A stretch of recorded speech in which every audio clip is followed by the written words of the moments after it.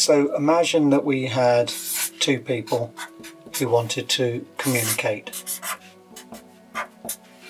They're going to need to have a means of communicating, and also they're going to need to have a set of rules for communicating. A set of rules that would come with their language, a protocol for speaking to each other, for being polite. So let's give them a language, but it could be any language, of course. And let's define this level of protocols as the language. Now, of course, you could easily change English for another language, and each language would have its own set of rules. And it wouldn't hurt if they changed from one language to another partway through if they were bilingual.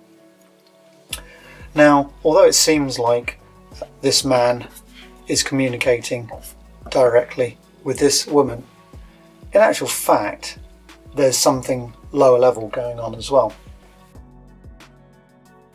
So, how are they going to communicate? Well, it might be verbally or face to face, but on the other hand, they might be on their mobiles. So let's consider another level.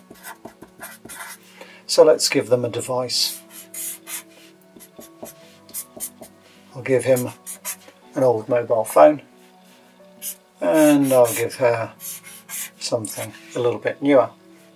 Now, we've now defined a new layer in our protocol stack, and it doesn't matter that we've chosen mobiles, because we could have used landlines or, well, anything you like. It makes no difference.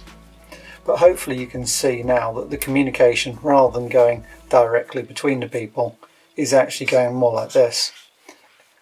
The man speaks into his phone, the phone then sends some data, and then it's received there, and of course vice versa as well. On each layer in our protocol stack, it looks like the communication is direct, but actually it's reliant on the layers below it.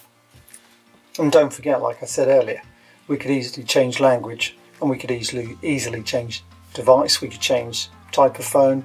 We might even change so that we're not using a phone. A postcard, for example. So how does a phone communicate with another phone? Well, presumably it needs some sort of service.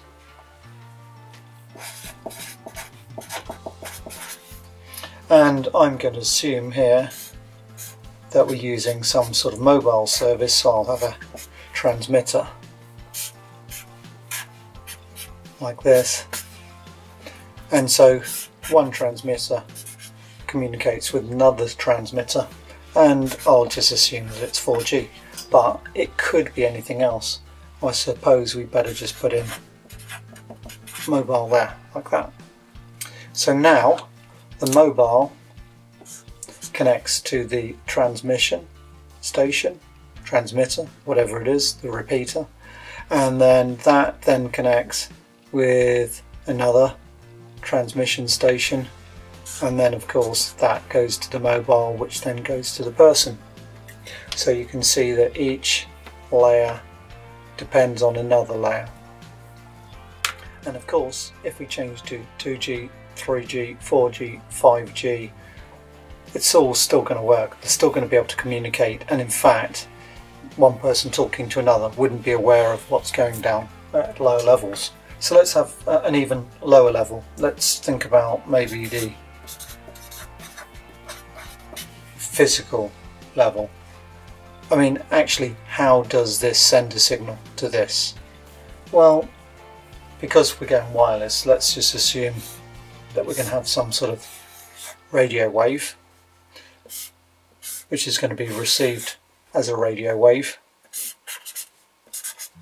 But it doesn't have to be radio waves. I mean, it could be electrical signals going down some wire, or optical signals going down some fibre optics. Doesn't really matter, does it? Well, let's assume that it's a radio wave being transmitted through the air. So hopefully now you understand that this service is going to depend upon some sort of physical transmission medium, and then it goes back up there like that. Now, it should now be quite apparent that each side has its own layer of the protocol which is going to match up. So this language hopefully is going to match up with this language.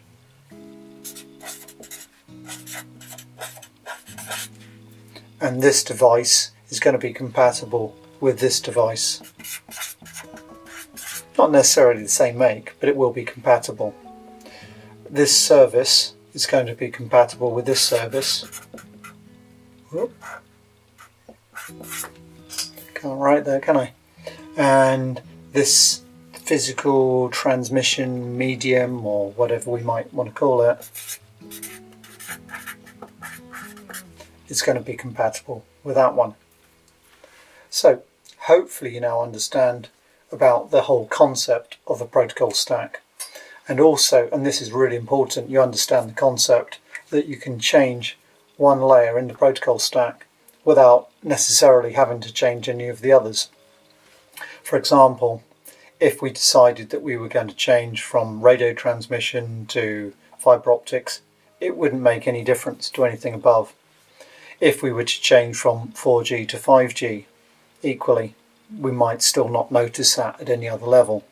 And also we could have developers who are working and their specialist knowledge would be in 4G and providing a service, but they might not know anything about the English language. With the protocol stack, that we can conceptually understand that everything is like in a different level, and then so it makes it just easier to comprehend. Hopefully now that's become clear, and then we can move on to looking at the TCP/IP protocol stack, which doesn't use these same 4 stack layers, but it has the same sort of same sort of feature in that it's broken up into different layers.